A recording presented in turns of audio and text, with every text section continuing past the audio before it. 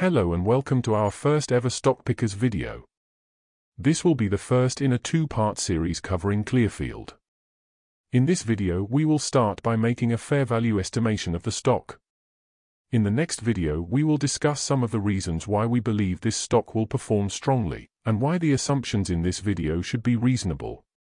If you are unfamiliar with the company, it may actually be better to watch that video first because it will also provide some background.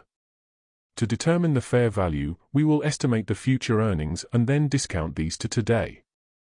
We start by looking at a figure that is not reported in Clearfield's financial statements, but is very important regardless: demand. We determine the total demand in a given period by taking total revenue and adding the increase in backlog. Backlog is the value of orders that are to be fulfilled in the future. This means that if backlog increases in a given period, demand has been higher than revenue. This is not 100% accurate, because customers might start ordering further into the future, but gives a strong estimation. Doing this, we get the following figures for the past 2 years. The final value includes 7 million of revenue from Nestor cables.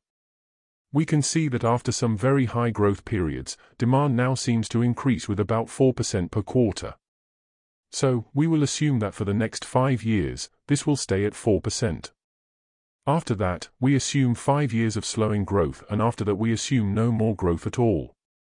In the previous earnings call, Sherry Baronic, CEO of Clearfield, stated that, "We will continue to build capacity and expect to reduce order backlog." A stable backlog implies that all future demand should be equal to future revenue. So, this is the assumption we will make. This gives us the following projected demand and revenue. Next, we estimate the net profit margin. We can see that it has been growing rapidly over the past years and has been slightly below 20%. So, we will assume that as the company scales up, they will remain at a constant net profit margin of 20%. Finally, the company can choose to either give these profits to the shareholders or invest it into future growth. We will assume that both of these are equally valuable for shareholders in the long run, and therefore assume all of the profits are distributed by means of dividends or share repurchases. As long as they spend the money they do not distribute to shareholders in an efficient way, this assumption should not matter. To calculate the present-day value of these profits, or NPV, we discount them by a rate of 5% per year. For the profits at year 10, we calculate the sum of an infinite geometric series by dividing the constant revenue by 0.05. Doing so, we get that the NPV of all future earnings amounts to 2,047 million. This corresponds to a share price of $131 or an upside of 78% to its current valuation. Therefore, we rate Clearfield a strong buy with a price target of 131. Interestingly, if we exclude the revenue streams obtained through Nestor cables, the NPV is 1,902.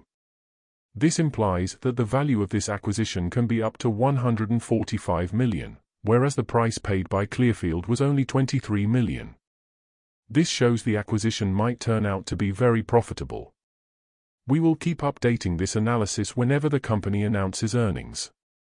The next time this happens is in 2 weeks from now, on February the 2nd. The most important part in this report will be whether or not the company will satisfy the 103 million demand we have assumed. Therefore, keep a close eye out on the revenue and backlog figures. They should sum up to 268 million. That concludes this video. Thanks for watching and stay tuned for the next part.